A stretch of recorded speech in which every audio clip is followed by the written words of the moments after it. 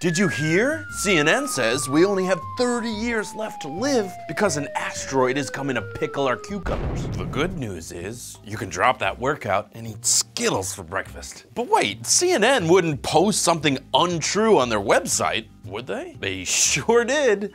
Listen, they're busy. If you're not familiar, CNN has a section called I Report, where regular people, non-journalists can write stories that CNN editors can then post to the site. But the asteroid report was a fake. After 22 hours online, CNN dropped it. And even NASA stepped in to say, hey, we're all good. You can still have Skittles for breakfast if you want.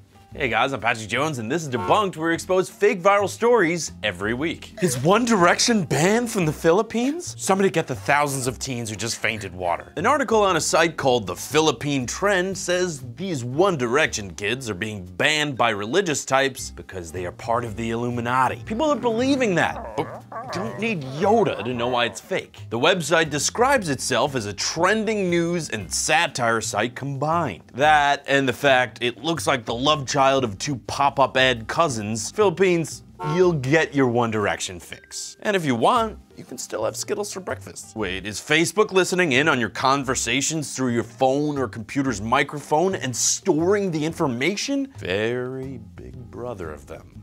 But is it true?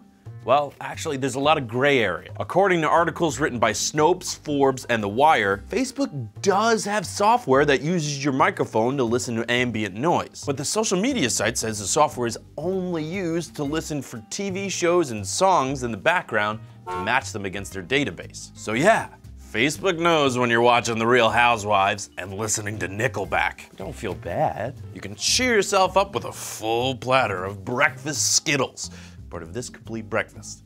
This is Debunk'd. Check back every Friday for new episodes.